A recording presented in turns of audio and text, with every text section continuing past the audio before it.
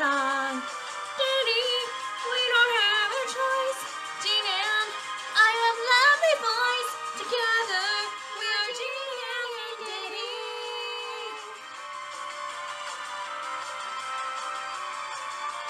David is my boyfriend. Gene and Diddy. Our fun will never end. Gene and Diddy. Diddy, we don't have a choice. Gene and I have a lovely voice. Together, I am Diddy Kong. I am Gene and the Hedgehog. We are Gene and Diddy.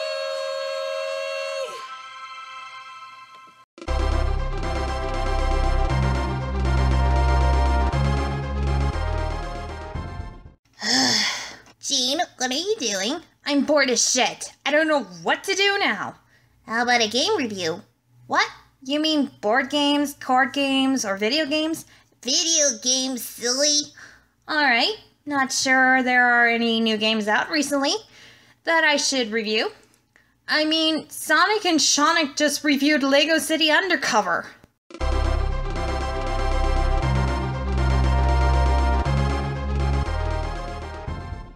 Did someone call our names? Sonic? Seanic? You came down the chimney. It's not even Christmas right now. We wanted to make a badass entrance. Just jumping through the window like an action movie star is too cliched. So I thought, why not the chimney? Okay, whatever you say, Bert the Chimney Sweep. So, you were saying about a game review? Well, guys, I was just suggesting to Jean that she could do a video game review, since it's another one of those boring Sundays. Which game were you thinking of doing? Well, I was planning on doing Sonic Boom Fire and Ice at the end of the year, but I figured you would be doing that in the fall, but I'm still planning on doing a review of that game eventually. How about an old Mario game or something? Well, I suppose we could do Super Mario 64. Oh yes, that's a classic. A classic. Just like a classic Sonic that I resemble so perfectly. Then it's settled. Let's review Super Mario 64. But first, I haven't had breakfast yet. Want some pancakes and bacon? Sure, we haven't had breakfast either.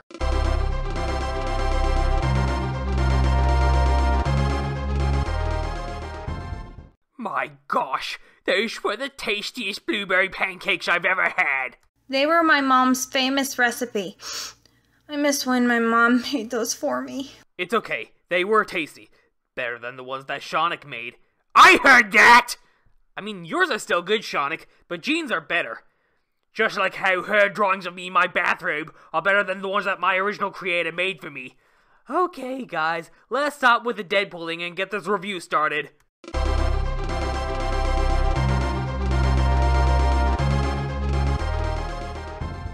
No! Not that game! Burn it! Why do I have that game?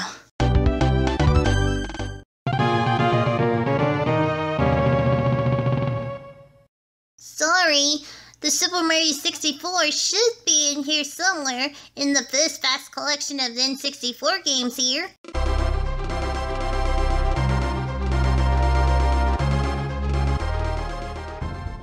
Yay, I found it!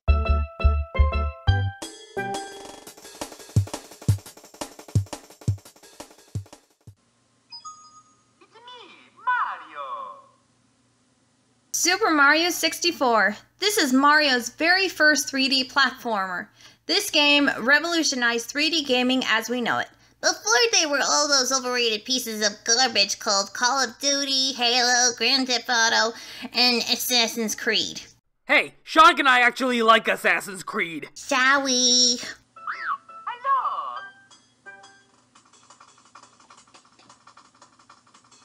Right when you open the game, there's Mario's face. And you can do a bunch of silly things with his face, like pulling on his ear, his hat, his chin, and even his nose. Mario is basically turning into Mr. Fantastic here. I hope you're not referencing Fan Fuck Up 4. No, why would I ever? Because you compared stretching Mario's face to Mr. Fantastic, the guy with elastic abilities. But yeah, Luffy from One Piece and Elastigirl are stretchier than Mr. Fantastic. Hey, look at this! Look what I can do with Mario's nose!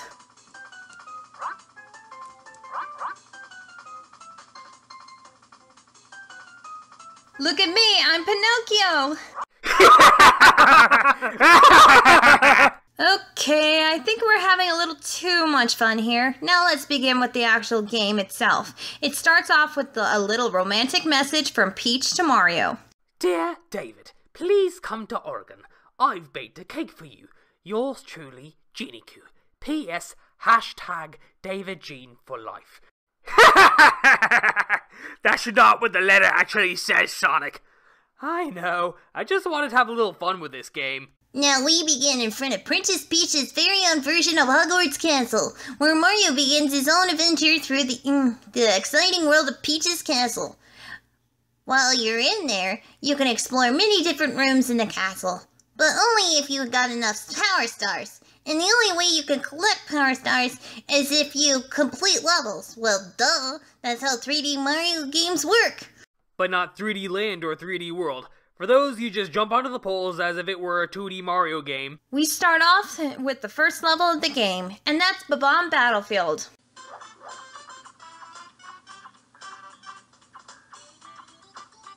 In the game, you will need to complete 8 missions to get the Power Stars, like defeat a mini-boss, collect the 8 red coins, and even collect 100 coins. The missions are kind of obvious from the names they're given, like Foot Race with Cupid the Quick.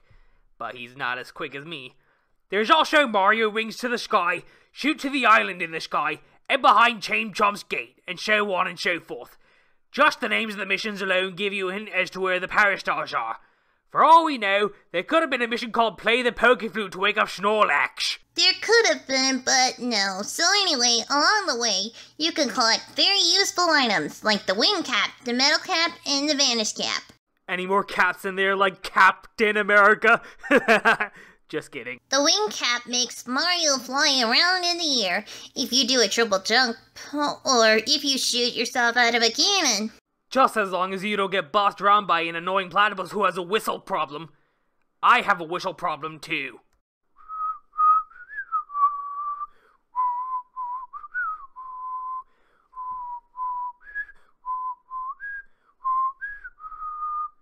That you do, Sonic. So do I. Mine isn't as bad as yours, but I do have a singing problem, but I don't really see it as a problem.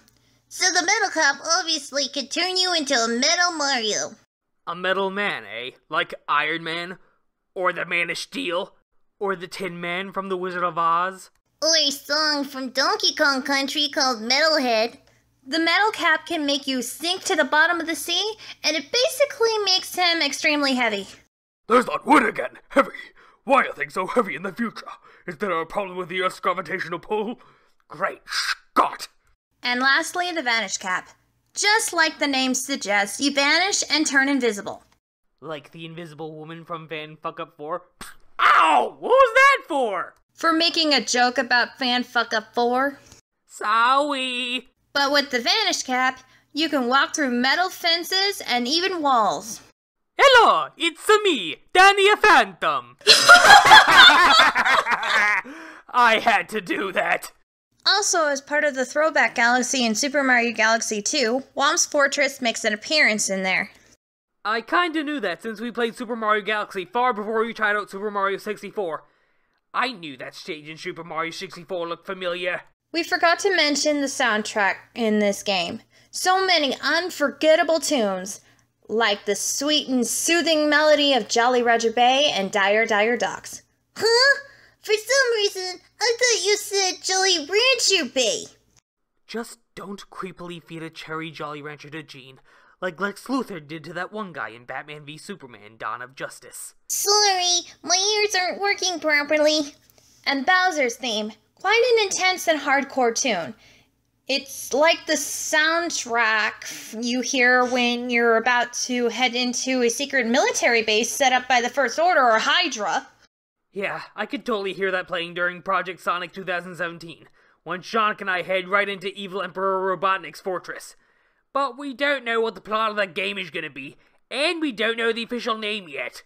Listen, boys, no offense. I appreciate that you're having fun here, but you guys have a serious knack of getting off topic. Shall we? There are 5 different floors in the main hub world. The first floor, where Mario enters the castle, which has Bob-omb Battlefield, Whomp's Fortress, Jelly Ranch, Roger Bay, Cool Mountain, which totally predicted the box office success of Frozen many years ahead of time, and Big Bo's Haunt, which is Luigi's mansion on acid, plus the Bowser level on this floor is called Bowser the Dark World. The basement is where you'll find the other levels like Hazy Maze Cave, Lethal Lava Land, which totally got its name from Lethal Weapon, Shifty Sandlands, where there's no painting to enter that world, just a dead-end wall, and Dia Docks, which is where Bowser's submarine is hiding. We all live in Bowser Submarine, Bowser Submarine, Bowser Submarine. Plus, the Bowser level for the basement is called Bowser in the Fire Sea. And the second and third floors where you'll find the last 7 levels and the last Bowser level. The second 4 levels consist of Snowman's Land, Wet Dry World, Tall Mountain. That's my favorite level, Tall Mountain. And let's not forget Tiny Huge Island. Man, I hate that level. Oh yeah, I forgot. Is it because of that gulping fish? Yes, that fucking gulping big fish. So anyway, we also forgot to mention secret levels found in the castle, and other locations that have stars in them. You could chase rabbits around to collect stars. Toads even have some of them for you, if you just go up to them and talk to them. So the secret levels include the Princess's Secret Slide, the Secret Aquarium, Tower of the Wing Cap, which is where you unlock the wing cap, and even a secret star in Bowser's stages. There's Vanish Cap under the moat, where you could get the Vanish Cap. But in order to do that, you would need to do an air stomp on 2 pillars. Carrying of the metal cap, which is where you get the metal cap, but you would need to get that in Hazy Maze Cave. And there's also Wing Mario over the rainbow. And just what the title implies, you need to use the wing cap to fly with the rainbows. And the final battle with Bowser is where all your skills are put to the test.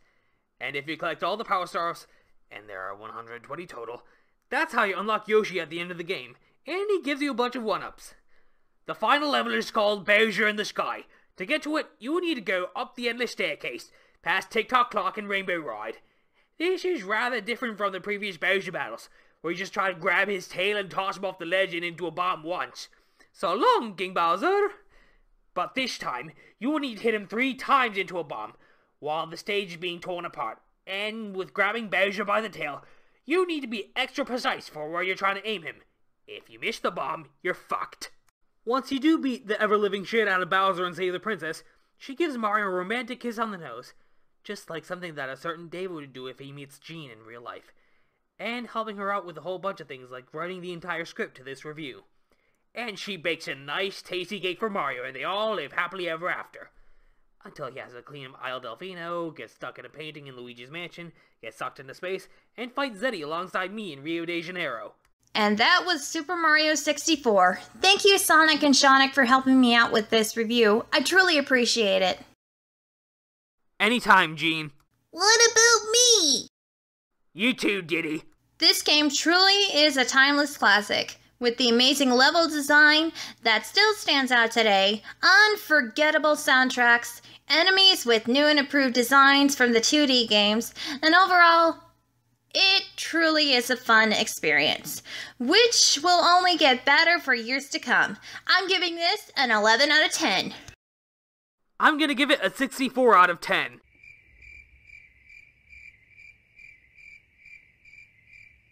What? Since this is a Nintendo 64 game, I had to put the number 64 in there. I thought it was pretty funny, but for me, I'm gonna give this a 76 out of 10. Well, since you guys gave nothing but Easter egg answers referring to the Nintendo 64 and Macaroni 76, I'm just gonna give this a 12 out of 10. So what do you want to do now, guys? How about we have a Kong battle in Donkey Kong 64 with the 4 of us? That sounds like a great idea. I mean, I have no inventions to work on at the moment, so sure, why the hell not?